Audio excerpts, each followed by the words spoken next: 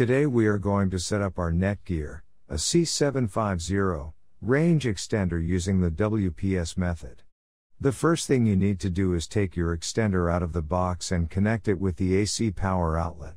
Wait till the extender is successfully booted up and the light on the extender in green. This process might take a couple of minutes. Once your Wi-Fi range extender is fully booted up, it's time to click on the WPS button. The extender WPS indicator light will start to blink. Once the extender WPS light is stable, that means the extender had successfully connected with your router device. You can open your web browser, and if Google appears, that means you have successfully set up your Netgear range extender. Now power off your extender and move your extender to the desired location and you're done. Enjoy the seamless connectivity through your home or office. In case if you are still facing any issue with your Netgear range extender device, get in touch with our Netgear range extender experts for instant solutions.